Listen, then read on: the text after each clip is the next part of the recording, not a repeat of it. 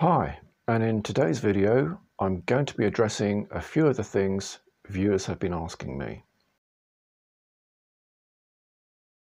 Well, here's a shout out to Raynette, who's asked me about cleaning books.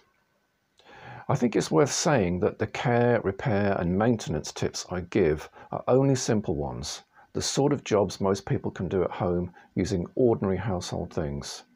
I would always stress that book restoration and book binding are highly skilled trades and need specialist equipment. So if you have rare, expensive books that need repairing, then always consult a professional. However, there are lots of things you can do without too much difficulty. If you haven't seen my two previous book repair videos, then take a look at those too. So, cleaning books. Well, let's look at a simple cleanup of a modern hardback or paperback. Yes, they do get dirty, believe me, and I spend a lot of my time cleaning books before I put them on the shelves in my shop. It's quite easy though, as long as the cover is a laminated one. So have a close look and make sure that it's got a shiny surface. If so, just get a square of kitchen towel, dampen it, and rub any marks off. I just use a kitchen surface cleaner. Other brands are available. The most stubborn thing and annoying thing I find is sticker residue. But just persevere and it'll go. Sometimes you have to leave it to soak for a while and then have another go, and then alternate between using a wet towel and a dry one, and just bit by bit it will come off. If you've got one of those older paper jackets that are not laminated, then don't use this method. In fact, it's going to be much harder to clean. You could try an eraser. I better not say rubber in case any of my American viewers are watching, or scrape it very lightly with a knife. Beyond that, I really wouldn't attempt anything yourself. Trying to clean the actual book can also get you into trouble. It's important to know that hardback books are called cloth bound because, yes, they're traditionally covered in cloth. If you look through a magnifying glass, you'll actually see the weave. Again, you can buy a special cleaner like this, but there's a lot you can do yourself with just a damp cloth. But be warned, if you rub or scrub it, you'll also be scrubbing out the dye. So unless you clean it all over, you'll end up with a patchy finish.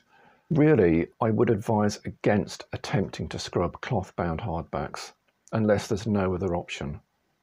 For instance, it might be better to make a new paper jacket for it, or even buy a modern facsimile one. You can also put a transparent cellophane cover on it, if you have bare, naked books and want to keep them clean. Now, David has asked me about a book of his that has a partially ripped spine, probably like this, and a loose binding, probably like this. Well, that's a tricky one too. You can accomplish a lot by simply gluing the spine tips together using ordinary wood glue, or using a special tape to cover up the rips. That wood glue is also called PVA or Unibond, just ordinary household Unibond like that, wood glue. Might have some in your shed. That also works great for gluing back those loose illustration pages called plates. It dries clear and it stays flexible. Books develop that slackness more often than not because of splits to the inner hinges, here and here. All in all, like the issue with cleaning cloth-bound books, both these repairs are tricky ones. You can run a bit of glue down here, use a fine brush, just run a bit of glue down here.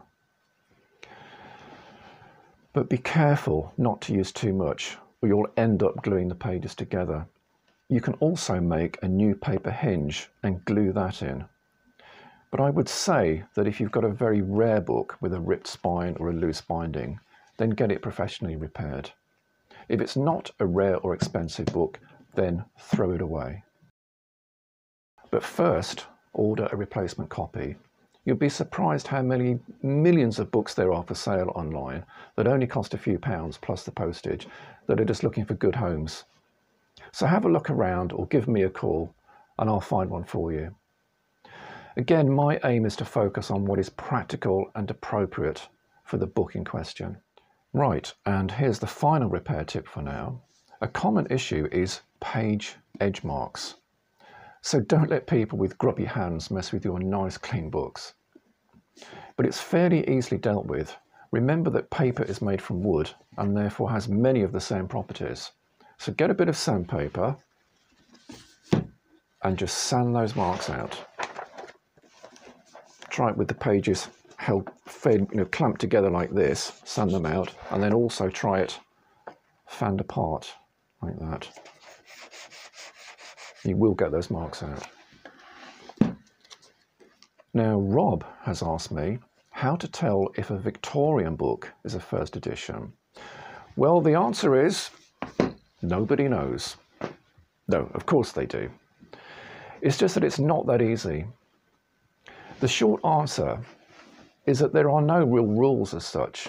It's a matter of referring to previously researched information and comparing the copy in your hand to the copy in a catalogue. It is, of course, down to experience.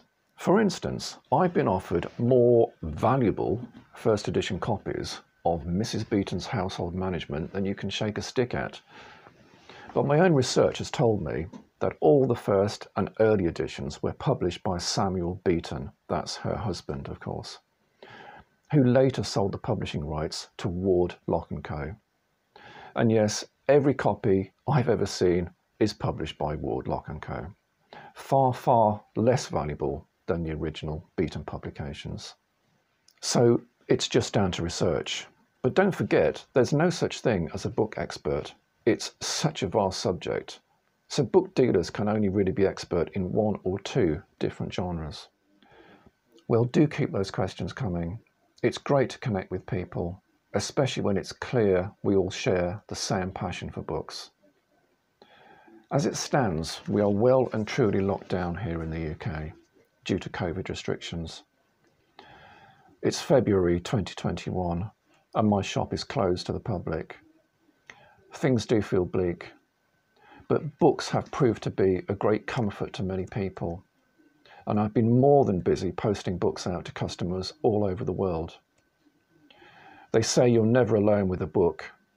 I think that adage rings true now more than ever.